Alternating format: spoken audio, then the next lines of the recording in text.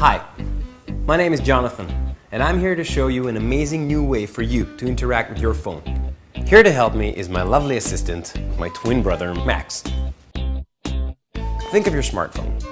Every time you open it, you get exactly the same apps. You want to go to the movies, same apps. You want to grab something to eat, same apps. It's static, it's always the same. Imagine your phone could be dynamic, constantly adapting to your life, changing to whatever is on your mind. Let's say I want to watch a movie, say Skyfall. Look at that. Now my phone is all about James Bond.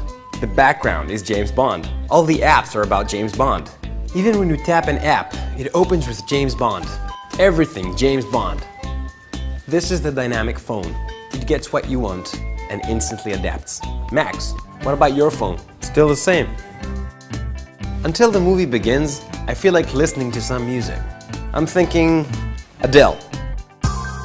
Voila! It's like a brand new phone. Hey, Metro Lyrics. I want this on my phone. Let's drag it. Boom. Got it. What about you, Max? Still the same. I'm getting hungry. How about some sushi?